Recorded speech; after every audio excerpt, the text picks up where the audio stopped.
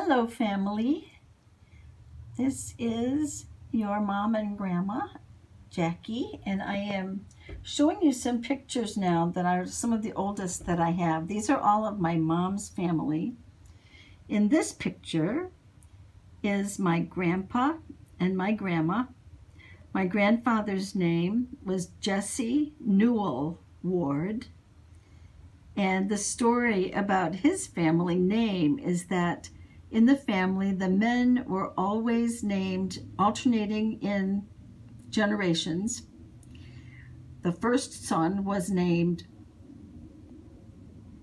Jesse Newell Ward, and the next one was Benjamin John Ward in the next generation, and then Jesse Newell Ward, and then Benjamin John Ward. And I'll show you some more pictures related to that because it's an interesting thing. And my grandmother, Ethel May Cade Ward.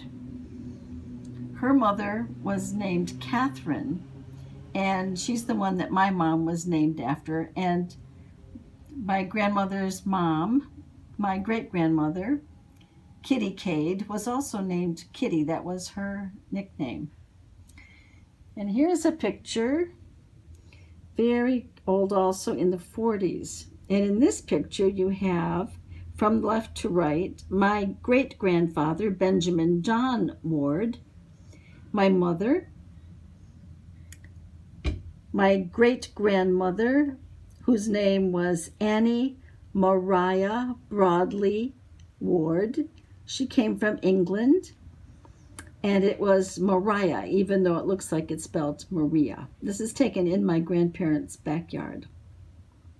And the person on the right is my mom's only sibling, my uncle.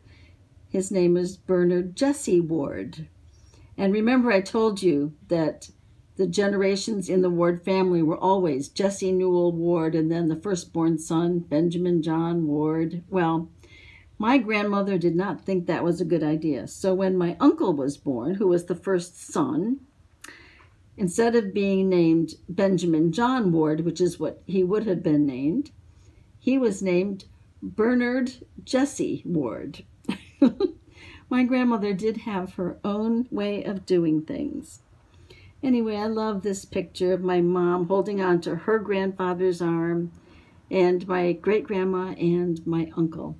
My uncle was always called Bud, and he and my mom were very close. My sister and I called him Yubi for Uncle Bud.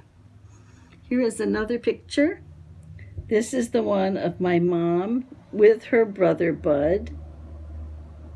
He was in World War II in the Aleutian Islands as part of his military career. And that's taken when he was home on leave. And here is a picture of my mom, which I love. She was so beautiful. Look at her. You'll recognize her, though. I mean, she looked the same for years. This is also in the backyard of my grandparents' home in Waterloo. And this is a picture of my Uncle Bud with his mom, my grandma. And a picture. You recognize some of these people. My mother had been in an accident and broke her elbow. She was hurt really quite badly.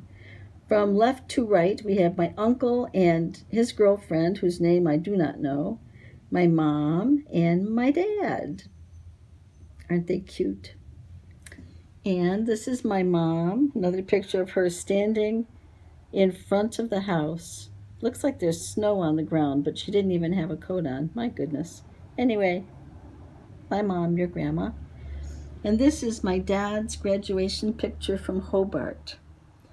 I think some of you, the boys, you may have this one because I think I had copies made for you. So anyway, these are pictures from the 40s. This one is 1950, the one of my dad. I wanted you to get to see these people who are your ancestors because they're very important. And this picture, the one I showed you first, has my grandpa.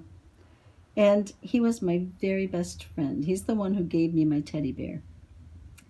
So I hope you enjoy these, and I'll get these posted when I can.